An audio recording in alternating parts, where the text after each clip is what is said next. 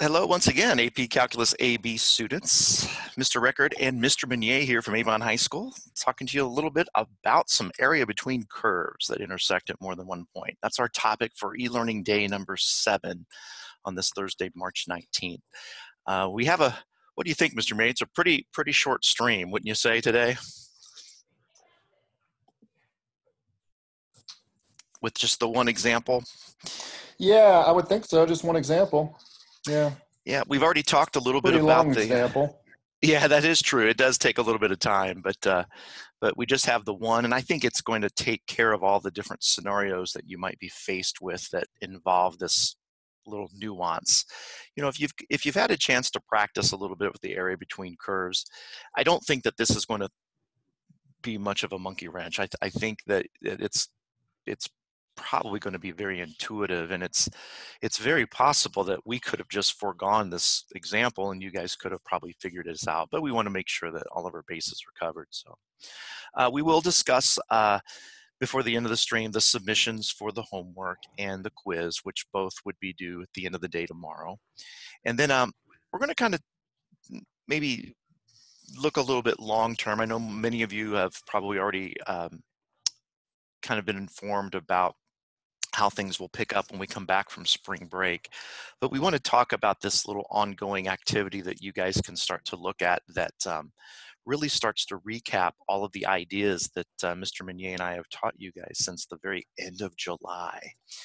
And then I think towards the end of the stream here today, we might talk a little bit about the plan that might be in place for taking advanced placement tests this year.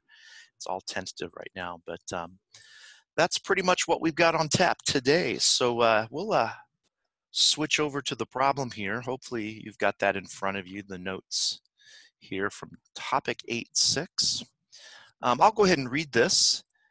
It says, find the area of the regions bounded by the graphs of f of x equaling 3x to the third minus x squared minus 10x, and g of x equaling negative x squared plus 2x. We want to sketch the graph and we want to shade the region. So it doesn't look like it's got a whole lot else going on with it. It probably reads a lot like the other problems that you've been seeing. But I think once we start to take a look at the graph, it's going to be a little bit more apparent as to what's going on. So what do you think, Mr. Meunier? What's the best strategy to go ahead and sketch this? Do you want to talk through that while I graph? I guess we just got to T-chart it. I mean, make a table. That or pull out your calculator if we had that available. Yeah, I would make a T-chart and maybe try to stick with what's on the picture now from -3 to 3.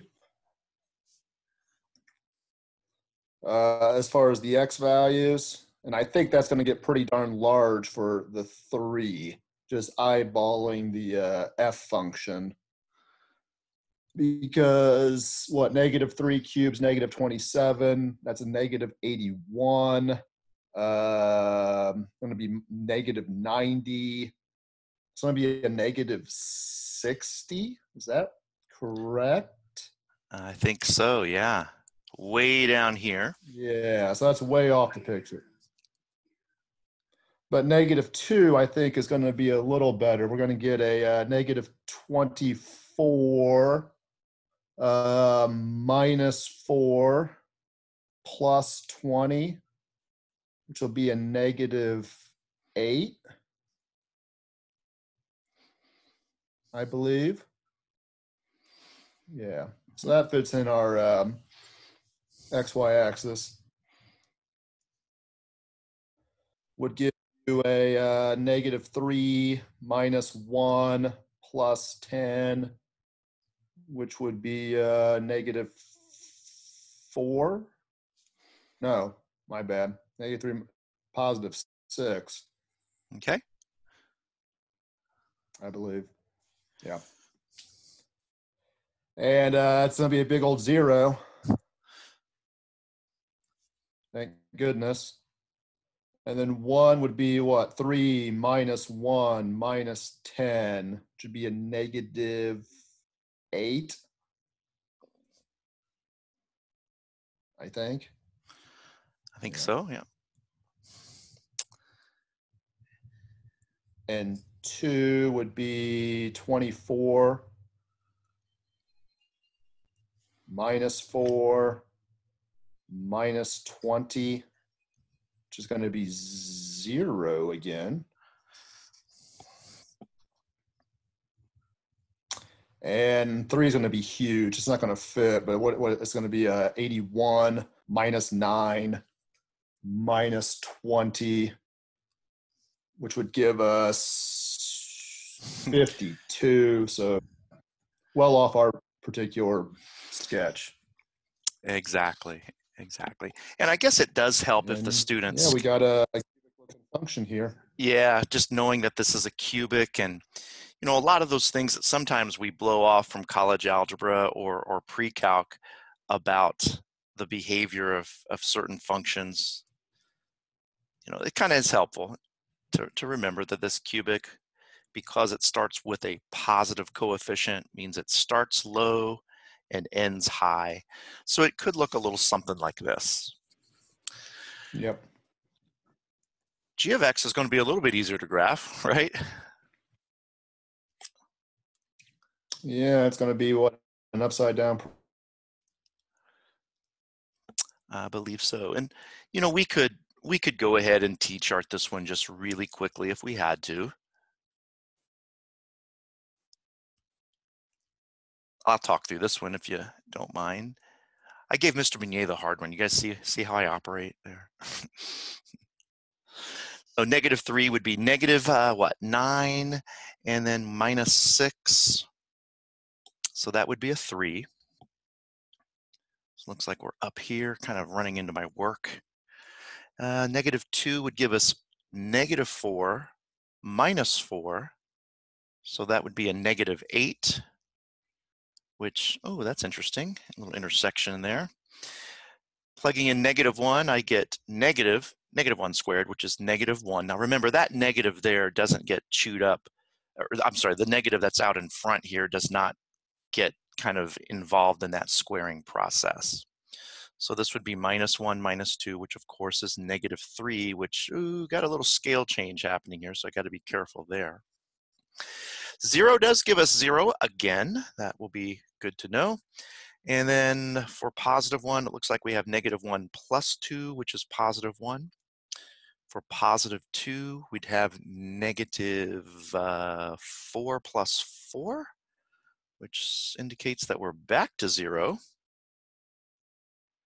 And okay, I've done something wrong. Isn't it -9 or -15 for the first one? You're very, very possible here. Let's double check that. -9 minus 6. Yeah. This should be -15, everybody. This is not going to look like a parabola after all. So we're way down here, right? We're way down there. All the other values I think are good. Get to this +3, and I have -9 plus 6, which is -3. Okay, so if I connect these red dots, I should have the graph of the g function, and it's going to look a little something like that. Okay, now, do we see enclosed regions? Because that's what this phrase means, right? Regions that are bounded, regions that are bounded. Do we see enclosed regions? And it turns out that we don't see just one, but we do see 2 enclosed regions, right? So we can shade those in. There are 2 of them.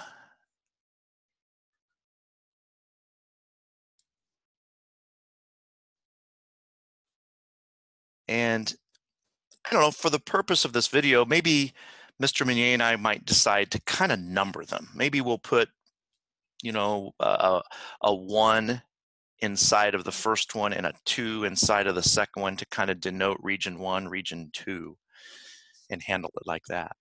So, Mr. Meunier, do you want to lead us through the solution here, the setup?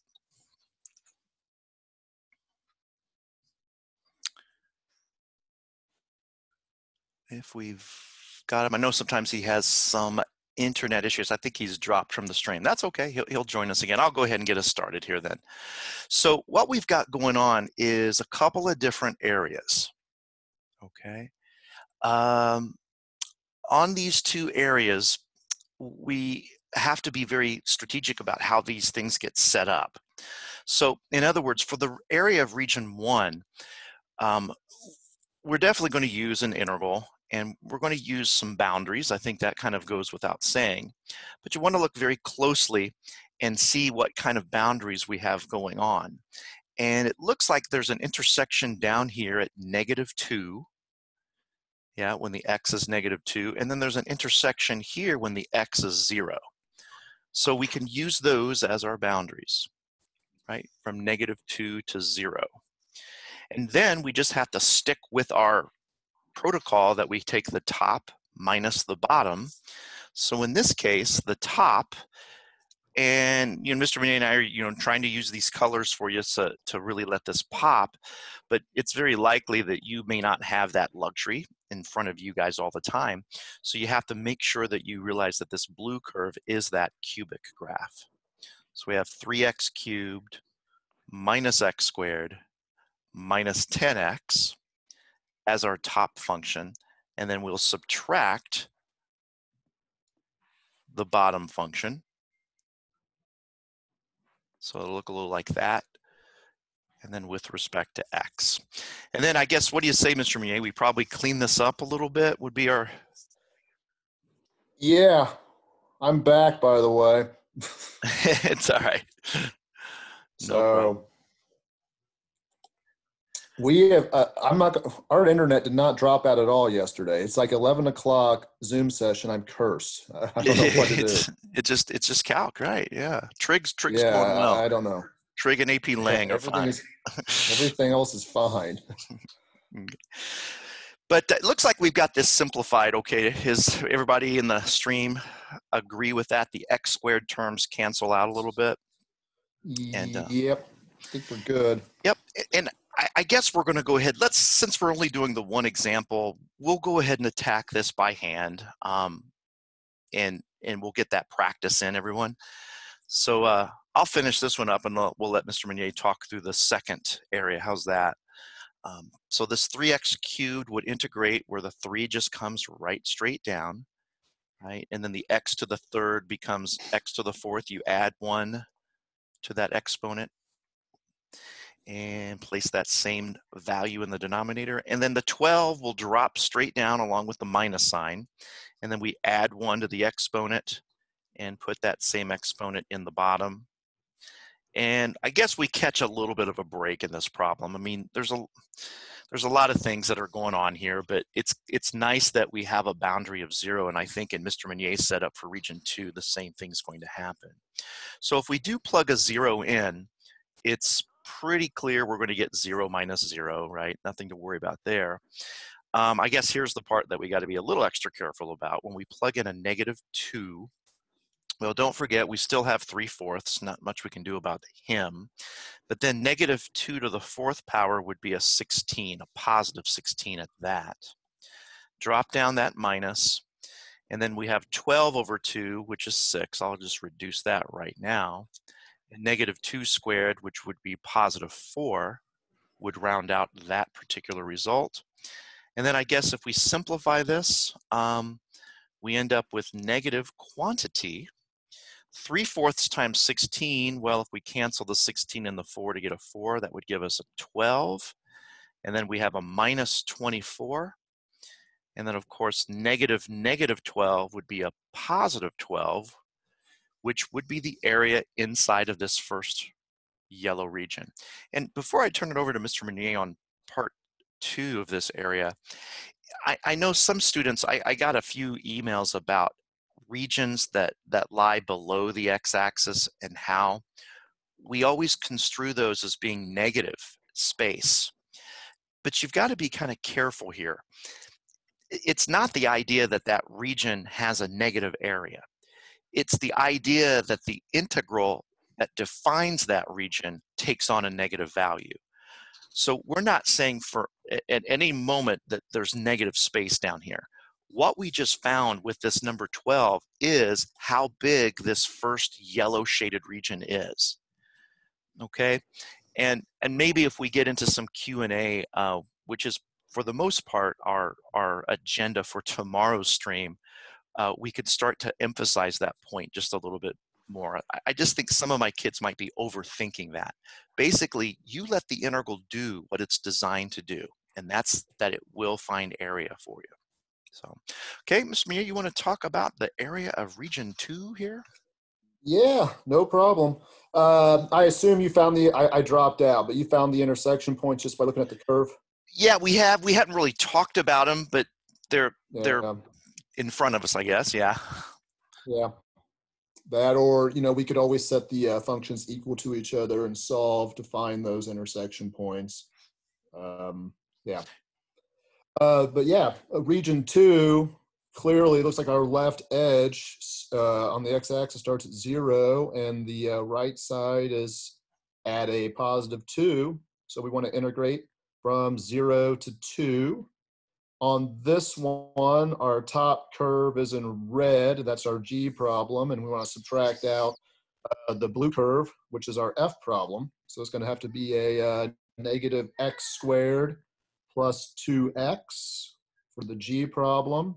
Subtract quantity of 3x cubed minus x squared minus 10x for our F problem. And that would be our initial setup. Maybe clean that up. If we combine some terms, it looks as though our x squareds are going to cancel out.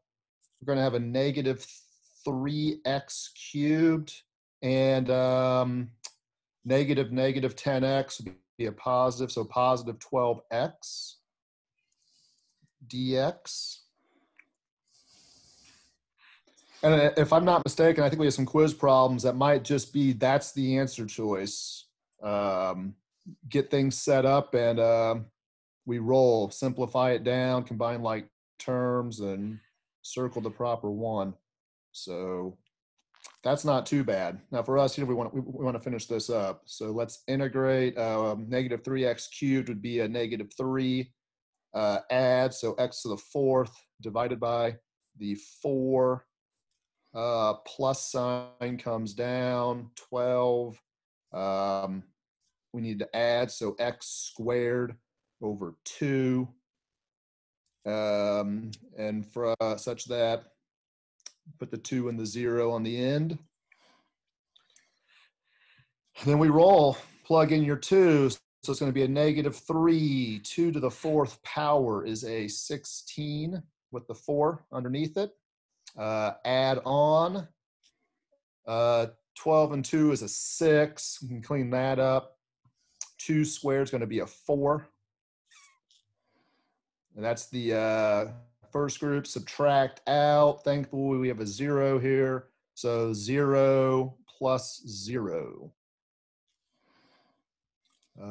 From there, 16 and 4 is a 4 times a negative 3 is a negative 12 plus a 24 minus 0 gives us a 12. We're looking at region 2 there is a 12. Region 1 was also 12. So the area altogether is going to give you 12 and 12 is a 24. Yep. We've used this example for many years, and I think we always kind of chuckle that these two regions have the same exact area, which is just a coincidence. They're certainly not the same shape. You wouldn't call these similar shapes, right, from a geometric standpoint. I don't even know, can we call them congruent shapes? I mean, they might have the same area, but that doesn't necessarily mean that they're congruent, but they certainly are the same size, that's for sure.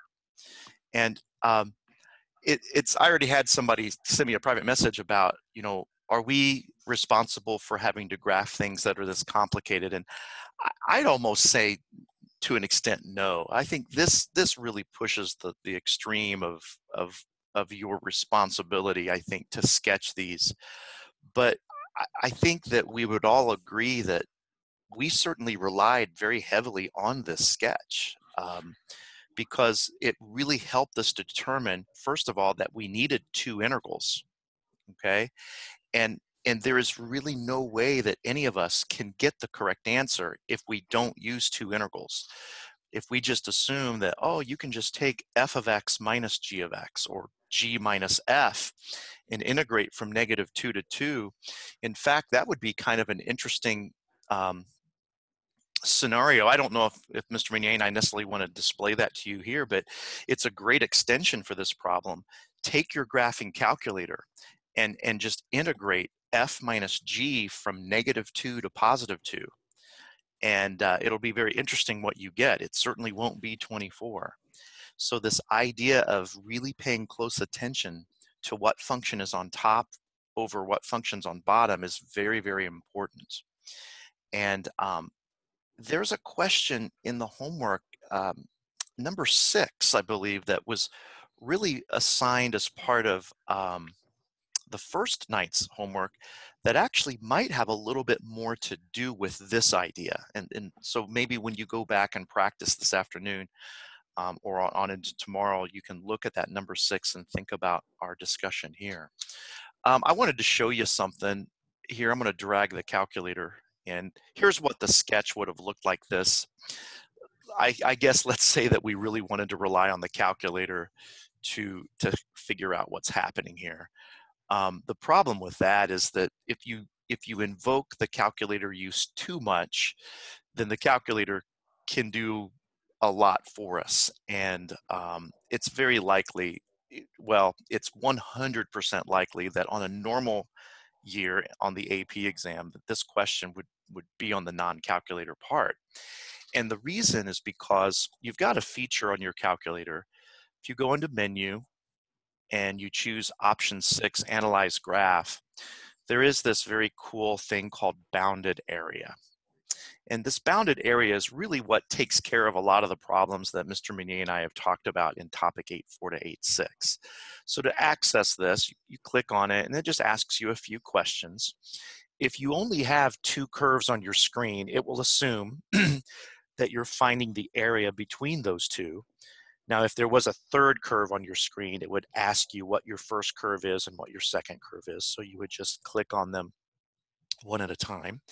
But if we just go ahead and slide this over, and it'll sort of lock into where this first intersection point is. So we can hit our enter button, and then you can start to see as we move to the right, it's just accumulating area. It's accumulating this area. Now, I want you to pay real close attention.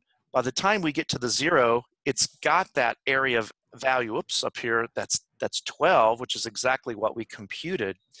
But do you see as we continue to sweep to the right, even though we're seeing area that predominantly, or space, I should say, that lies below the x-axis, our total accumulated area is still climbing, right? We're taking care of all of this area by treating it as positive space. And of course, once we get to that intersection point, there's our answer that we expected to get. Now, I know a lot of you are thinking, you're like, oh boy, this is a pretty cool thing. We're going to take a quiz here online where we can use the calculator, and yeah, you could. As Mr. Meunier said, though, many of the problems are just going to ask you to set up the integrals that are needed to find the area. Now, in the event that the question does ask you to actually compute the area, let's make sure that we're showing our work. Keep that sheet of paper handy in case we just might want to grab that from you when we get back to school. But I certainly don't think that this is a bad tool for you guys to use to check answers, but please understand that there's so much more to this lesson than just finding area, you guys. You're able to work out any kinks, any rusty parts about your ability to integrate. You're also able to kind of exercise your knowledge of the fundamental theorem of calculus, plugging in those boundaries and subtracting. And to be honest, we've seen a lot of really creepy expressions where we had to like combine like terms with fractions. happen so much with this particular problem, but many of the ones that we've seen earlier in the week were like that. So you really get to work on a lot of things, and you don't have to do it so much under a huge umbrella of busy work. I don't think that the assignment, we've assigned 13 problems, and you've had pretty much a whole week to do them. So we hope that is like working for you, and you're able to see yourself get better and better and better. So Jason asked a really good question here. If you shift the cubic function up, area 1 would be larger and area 2 would shrink. I would have to agree with that. And you know what? I want to take a look at something here. If I were to click on this cubic function, what if I shift it up? Anybody got a number you want me to shift it up? How about, let's not shift it up a whole lot. How about just 1 unit? Is this area all dynamic? It is. You see how it still is computing the area, 24.1. If I were to make this number even bigger, let's go up to 4. Now the area becomes 26. Oh, that'd be a nice one, Mr. Meunier. That would be a good one to throw in there because it has a nice result. But yeah, that's a good question. Because Sierra had asked prior to Jason, would both areas always be equal? And yeah, I think it has a lot to do with the functions and what they're doing and how they're interacting. So that's a great sort of extension as well. There's a lot of neat things that one can kind of think about when you're dealing with area between curves like this. So, and I think you guys would agree, if I go back to the notes here, there's really no point in us throwing other examples at you because they're all really the same. I know that Mr. Meunier talked about, well, what if we didn't know what these points of intersection were? Well, it's really not the end of the world, because you could solve these two equations set equal to each other pretty easy. And I know that initially it's a little scary because you're thinking, oh, no, this has got a cubic in it. But if you were to get all these terms on one side, so let's say if I added x squared, we'd see those cancel. The 2x would subtract over from this negative 10x and be negative 12x. And then lo and behold, you're like, wow, that's a pretty easy equation to deal with, right? We could just factor out a 3x. That, of course, leaves us with x squared minus 4. And then hopefully you guys can see that the solution here would include a 0 and both a positive and a negative 2, which is exactly what we saw graphically. But if you're like me, without the graph, I really will have a hard time telling which function was on top and which function was on bottom, okay? But rest assured, if you end up having a really horrid pair of functions, it's very likely that the sketch might already be provided for you on an AP exam, or say a test that Mr. Meunier and I would write. So I think that probably takes care of this stuff, right? Right. Now remember, if you've got any questions over the skill builder so far, that's going to be the focus of tomorrow's stream, and we'll definitely take care of you there. And then the submission for the Schoology assignment it's up and live, I think, right now. It is resumable, Yep. but it is a one-time submission. So you probably are, want to still hold off on that. And we would completely understand before you actually make the submission. And Mr. Meunier, again, he wrote a really cool one where he has like some matching. He's broken it up into different sections, and it's sort of like a matching version of our homework. So. And then the quiz is due tomorrow night at midnight. That doesn't mean that you have to start it at 11:25, you guys. You can actually do it before. We don't have it up and ready yet, and we probably won't until maybe after tomorrow's stream. But hopefully during the afternoon tomorrow, you can take care of that. So. Jason, you asked a great question, and I'll tell you what, we will address that. I might end the recording, and I'll address that with you guys here in just a moment, but hold off on that question. We'll definitely address that. Hey, real quickly, shall we discuss this journey through Calculus A to Z? I'm going to drag that in. Now, Mr. Meunier and I haven't completely decided about how this could be implemented, but we're discussing the idea of providing you an opportunity over not just the 2-week spring break, but even the week after, to practice some of the problems that we've been teaching over the past several months. And this is a really neat worksheet that again was designed by our friend from Speedway, and it's called A Journey Through Calculus from A to Z, which you can see that you're provided a graphical representation of a function. It's actually a derivative of f, a piecewise definition of h, and then a tabular representation of a function g's second derivative. And just based on these three things, 26 different questions from A to Z can be asked that deal with topics way back from the beginning of the year and progressively move towards the middle of the year and on to the end of the year. They're not exactly written in chronological order, but they come fairly close. Obviously, here's something that we just talked about, finding the average rate of change, right? You could also think of that as back a long ago, just try taking the change in h over the change in x. And it's progressively going to grow. There's your Riemann sums. There's your definite integral fundamental theorem. On each page, you can see that the f prime, the h, and the g double prime are copied and pasted again. And as of now, as of where we stand, you can answer every single one of these questions. There's a rate in, rate out problem, guys. Every one of these questions, I might have to format this to get this table to show up better, but every one of these can be answered with the exception of Z. Z is the only thing that we're holding off on because you're asked to find this volume here. Y is really what we've just covered, finding the area bounded by the graphs. So this is something that we'll probably post on our Schoology page perhaps tomorrow, and it's something that you guys can work through and keep yourself busy with. And we would set a due date for it way down the road, but any kind of work that you could do on this prior to would certainly be of a benefit. What Mr. Meunier and I have always done in the past is over spring break, we used to administer our first mock exam. And the problem with that is that we can't get that out to you, obviously. It would come in the form of a very large packet. And we just don't want to coordinate trying to hand deliver that and whatnot. But we can still do some review. And we thought that this might be a great way to facilitate that. So I hope that you don't look at this as like, oh, great, more stuff to do. What are you doing? It's our spring break. Trust me, we want you to enjoy the spring break. Enjoy it with your family. I know a lot of you are already bummed out and depressed because of the fact that you can't necessarily travel anywhere. But for those of you who don't mind doing a little bit of work to kind of catch up, we'll certainly make that option available.